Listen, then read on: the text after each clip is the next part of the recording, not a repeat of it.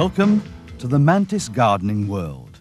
We'd like to tell you about the new Mantis tiller cultivator and show you how it can make a world of difference to your garden.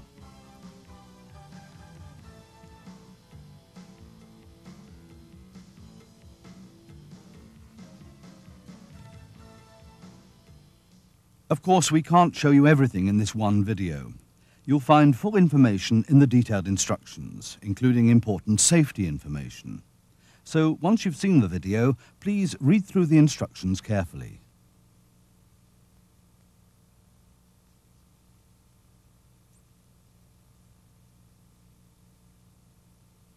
Let's take a good look at the Mantis cultivator, which, as you'll see, is a rotary hoe or tiller and a lot more besides. This is the ground we'll be covering. First, assembly. Second, where to start. Third, how to use. And fourth, care and maintenance. Your cultivator comes pre-assembled. You just need to attach the handles.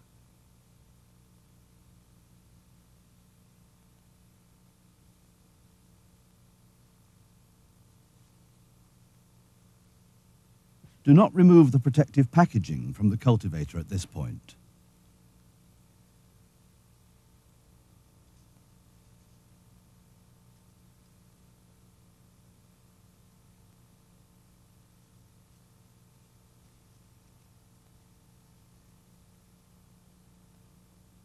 Before assembly, let's check you have all the necessary parts. The motor element, 2 handles, 2 steering column parts, 2 hoe blades, the handle brace, a plastic carrying handle, and a packet of small parts such as nuts, bolts, and spanner, or spark plug wrench. You'll need 2 11mm wrenches or 2 adjustable wrenches. Start with the lower handles. The packing keeps the cultivator steady. Set out the nuts and bolts and joining pieces where you can see them. And start with this plate and one of the steering column sections which have a short angled end.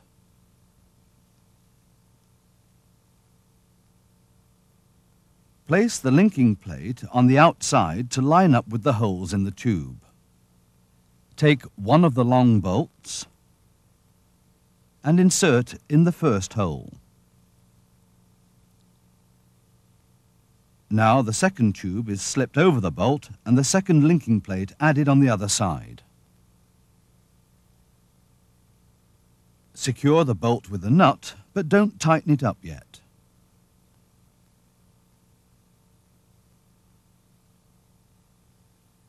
The next step, just above the red protective guard, is the transmission case. Either side of this are semicircular cavities. Take the 2 tubes you've just bolted together and slide the angled ends into the cavities. Insert the second long bolt into the remaining hole and secure with a nut.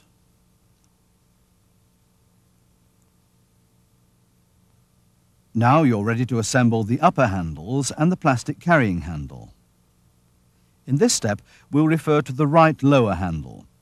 When you stand on the fuel tank side of the tiller, looking down at the engine, the right lower handle is the one closest to the cap. First, the carrying handle is fitted. This plastic part is slipped over the 2 tubes of the steering column. You'll need to press the 2 tubes together slightly.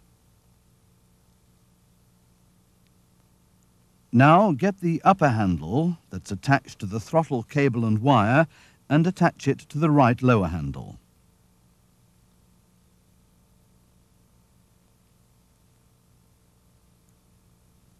Next, you'll need one of the round top bolts. Note that just below the round top, the bolt has 4 sides. Slide the bolt into the square hole in the upper handle with the throttle, making sure that the 4 sides of the bolt fit snugly into the hole so it doesn't turn. Hold the bolt in place while you insert it into the hole in the lower handle.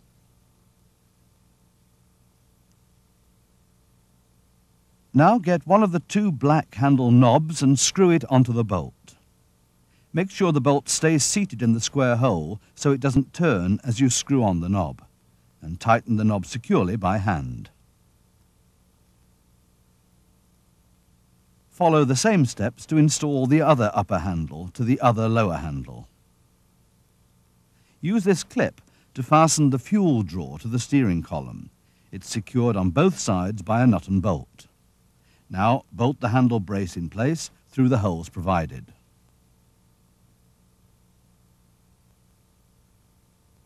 Check that the handles are correctly assembled. If you stand behind the cultivator and hold the throttle control, you should see the white fuel tank immediately in front of you. Once you're sure everything's assembled correctly, you can tighten up all the nuts and bolts. Make sure both handle knobs are tight and secure. Next, assemble the tines. Remove the cardboard packaging from the drive shaft. Each of the two sets of hoe blades has a spindle socket in the middle. Slip the blade element onto the spindle so that the flat side of the socket is on the outside. The points of the blades should face forward. Fasten the blade elements by inserting the fixing pins through the holes in the ends of the spindle. The hoe blades are now correctly attached. Later we'll be going into further assembly details. In the meantime, you're ready to fuel the engine.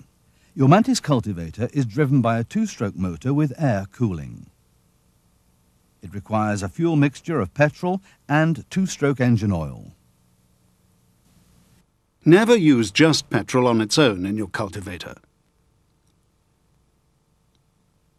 Here's how to mix the oil and petrol. Pour 5 litres of petrol into a safe container. Add 1 bottle of Mantis two-stroke engine oil and mix.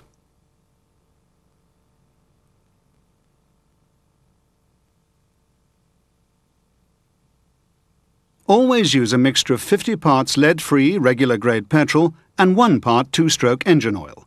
If you don't, your engine will suffer rapid, permanent damage and you will void the engine warranty. When you need more engine oil, you can order it directly from your Mantis dealer.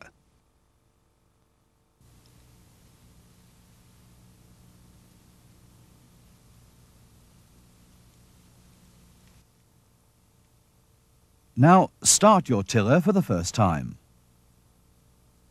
First, fill the tank with the fuel mixture, not forgetting to replace the tank cap.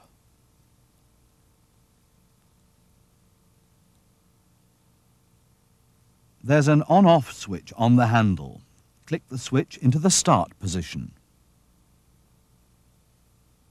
Next, pull out the choke button.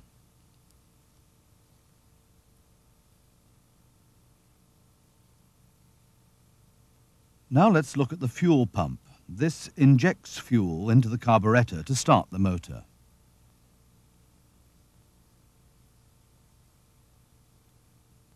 Press the transparent bubble repeatedly until you see the fuel flowing through the line.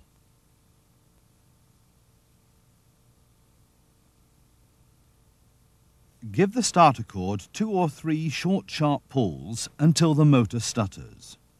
Then push the choke back in and pull the starter cord again. The motor should now start up.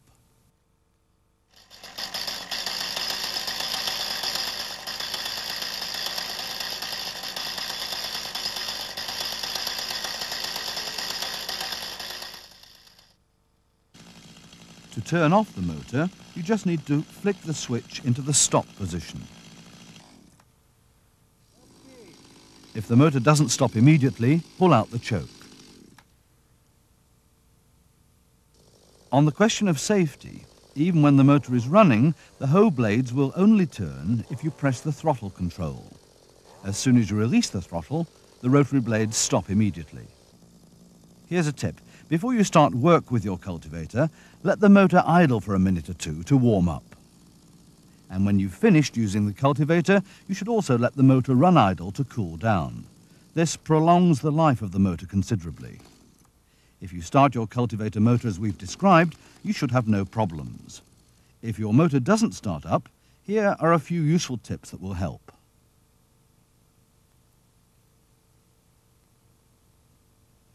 Check, first of all, that the switch is in the start position. If you've been pulling the starter cord with the switch in the stop position, then the motor will probably have flooded. In this case, remove the lead from the spark plug. Use a 19mm wrench or a spark plug spanner to remove the spark plug.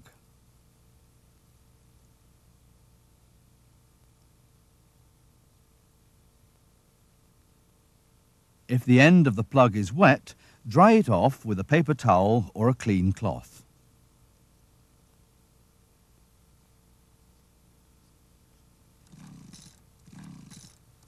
Give the starter cord a couple of pulls and replace the spark plug, not forgetting to reattach the lead.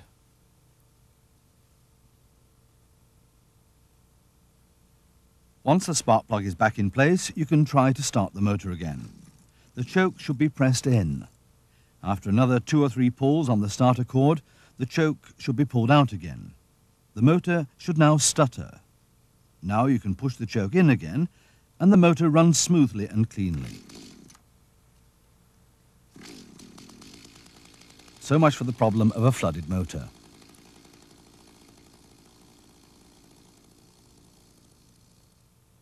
What do you do if the spark plug is dry, but the motor still doesn't turn over? In this case, it's nearly always the fuel supply that's interrupted or jammed. The fuel line runs directly from the fuel tank to the carburetor. If you pull the line out at the carburetor end, the fuel should slowly drip out, as here. If this doesn't happen, check the line for any kinks. Kinks in the pipe interrupt the flow of fuel. This is easily put right.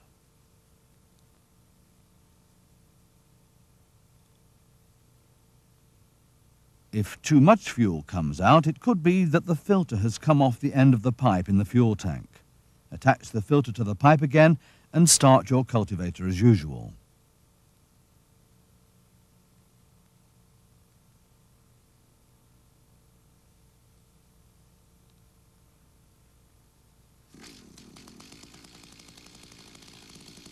A warning at this point: never use starter sprays. They damage the motor and nullify the manufacturer's guarantee. Now let's go to the garden. Do you know your cultivator can go walkabout? Slowly press the throttle control and let the cultivator head off to where it's needed. But there's another way too. Make sure the motor's switched off, then take hold of the steering column with one hand and the carrying handle with the other. The cultivator weighs just 9 kilograms, so it's easy to move about. Never pick your cultivator up like this. The hoe blades can cause serious injury.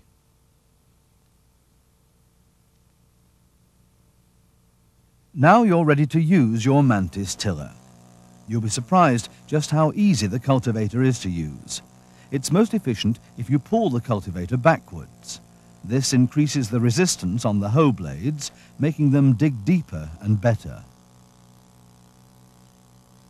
First, pull the cultivator towards you, then let it run forwards a little.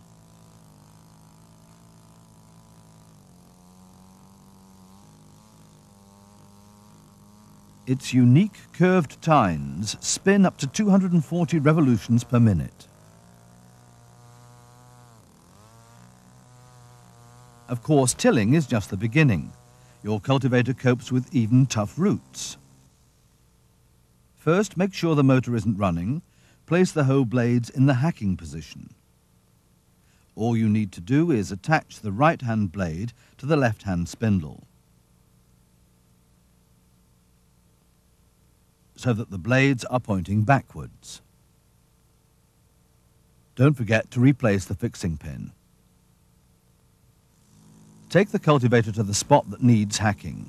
and run the cultivator backwards and forwards over the trouble spot until the blades have split up the weed roots. Repeat the procedure until the soil is evenly broken up. This rocking movement chops up the roots and ploughs them in at the same time. You can do this even in tight corners without damaging your plants. Gardening made easy.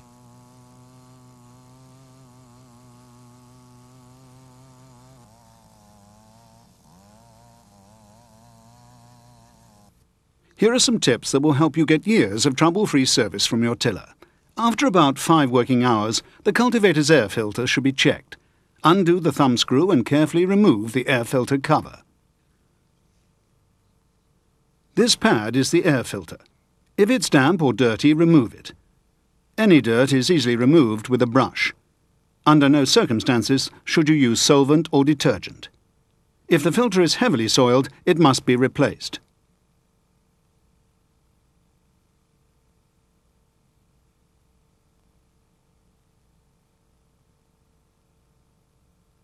Fit the new filter on the inside of the choke housing, then replace the cover and secure it with the thumb screw. Once a year, you should check the transmission grease inside the transmission housing. To do this, unscrew the cover from the transmission housing.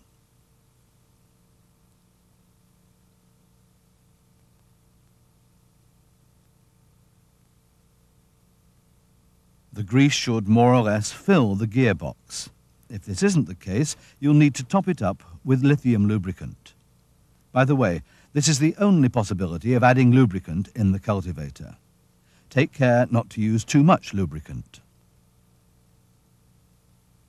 After the cultivator has been in use for some time, you should also check the fuel filter. Deposits of dirt can build up in the fuel tank and the filter. The filter is inside the tank. Remove any deposits in the tank, on the filter itself, and in the fuel line.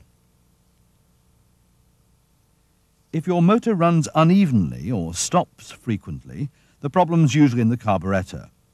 Once you've removed the cover, you see these 2 screws. The left-hand screw is marked H for high, and the right-hand one L for low. Turn both screws in a clockwise direction until they reach the stop position.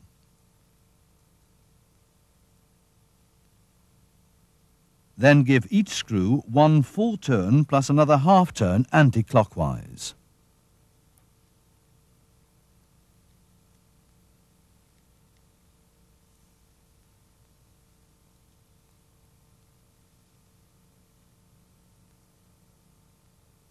For this, the housing doesn't need to be removed, but the rotary blades do. Start the motor. For the right idling position, turn the L screw anti-clockwise until the motor runs absolutely evenly.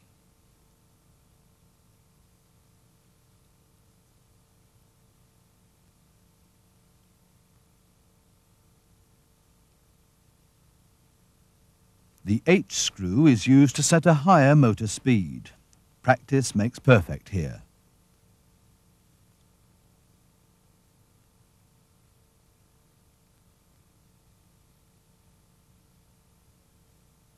Below the 2 L and H screws, you'll find the idling screw.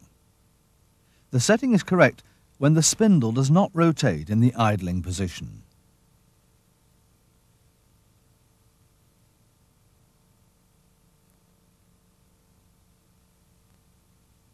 First, find the small metal triangle at the end of the fuel drawer. The idling screw should touch the triangle. If the fuel drawer is too tight, there'll be a gap between the screw and the triangle. To correct this, loosen the nut at the top using a 10mm spanner. Then pull the fuel drawer down until the gap is closed and tighten the lower nut again.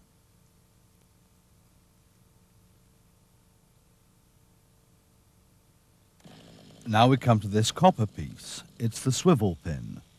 The long end of the fuel drawer fits into the slit in the swivel pin. Again, the problem is quickly solved.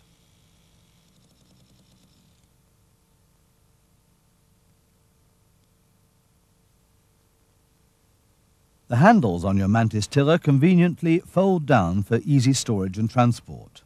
Just loosen the two knobs where the lower and upper handles connect to each other. You can fold the handles forward so they rest on the lower handles, or you can fold them down and up against the lower handles. If you use this method, make sure you tighten the knobs so the folded upper handles stay in place. Your Mantis tiller is now a compact little unit that's easy to carry, store, or load in a car. At the end of the gardening season, there are 1 or 2 pointers to follow. First of all, empty the fuel tank. Then let the motor run until the remaining fuel is used up. Remove the spark plug.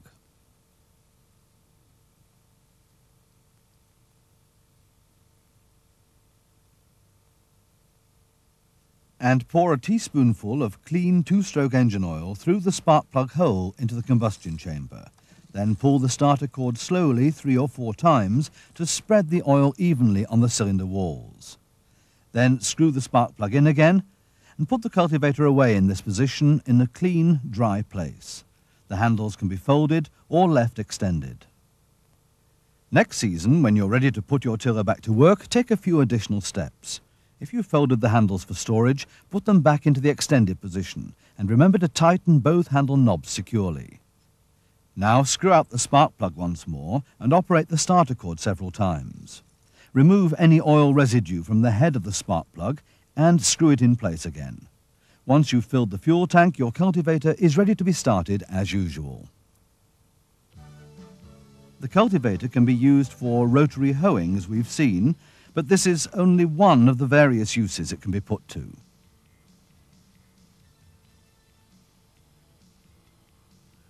This narrow blade element is particularly useful for furrowing. You just need to replace the supplied blade element. It's ideal for planting beans. You can also use it for setting bulbs, or even for digging out holes.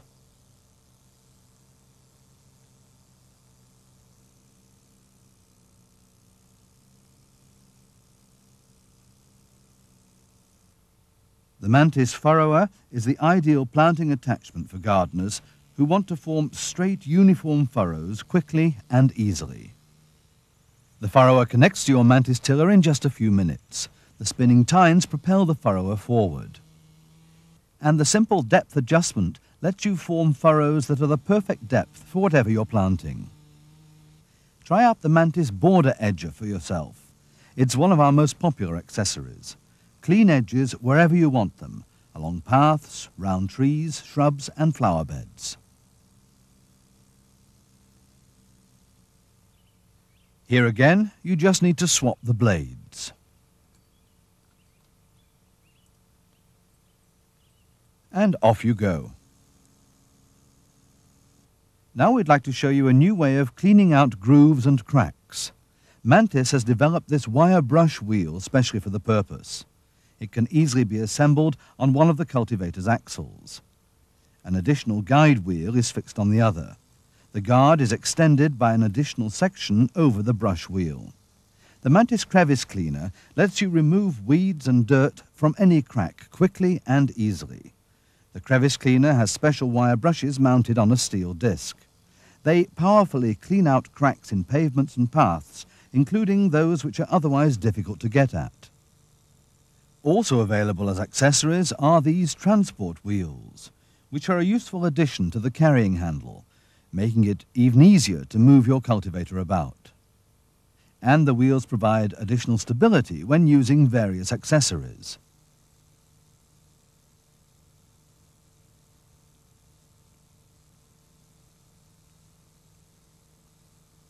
The transport wheels are simplicity itself to remove. If you want your lawn to look its very best, you should try the Mantis dethatcher attachment. It quickly and powerfully removes moss and dead roots. Adding the attachment is again simplicity itself. Simply exchange the hoeing unit for the dethatcher.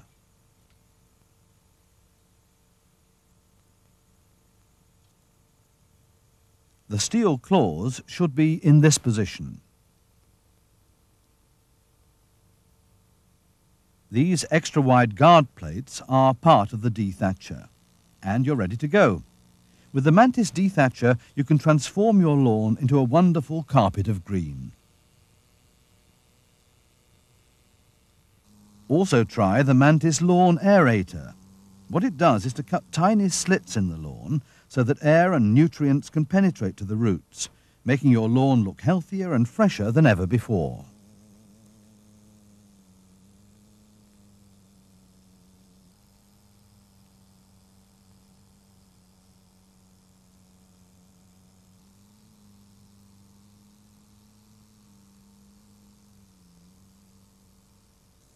Using the universal Mantis motor, you can even cut hedges. All you need is the hedge trimmer attachment. The powerful combination of a strong motor and sharp trimming blades gives you an ideal garden tool. It's never been easier to cut shrubs and hedges just how you want them.